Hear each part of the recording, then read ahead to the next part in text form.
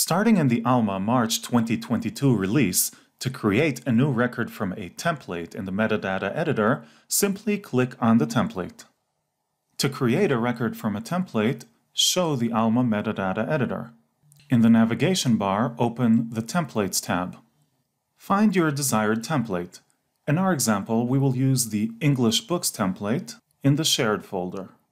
Note that in previous releases, clicking on the template would open the template itself for editing, potentially resulting in unwanted edits to the template.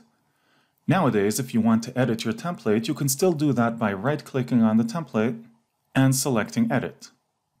We won't do that now. For our demonstration, we want to create a new record based on this template. To do this, we simply click on the template.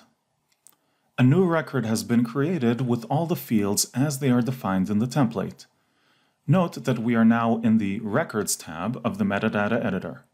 You can now edit your record and save it when done. Thanks for joining.